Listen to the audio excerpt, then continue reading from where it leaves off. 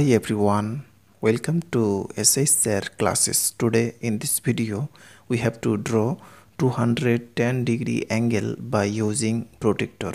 So let's start the video. First of all, we have to draw a line of any length. So first drawing a line here. Okay, now pointing out here to draw 210-degree angle on this point.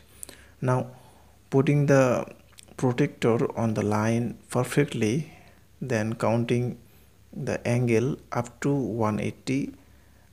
So this is 180, but we have to draw 210-degree, so we have to add with 180-degree by 30-degree angle. So if you add 30-degree angle with 180-degree, then we can get 210-degree angle. Okay, so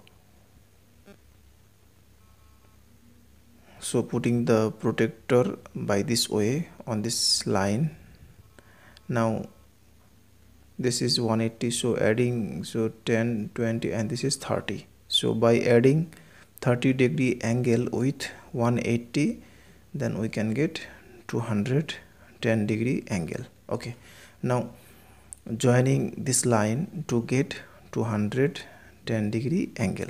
Okay, so first joining this line, so we got 210-degree angle by joining this. So this is P, Q and R, and this angle is 210-degree.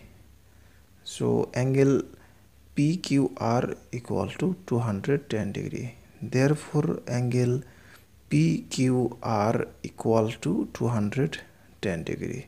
That's all. Thanks for watching. If this video is helpful to you, then please share it with your friend. Thanks for watching.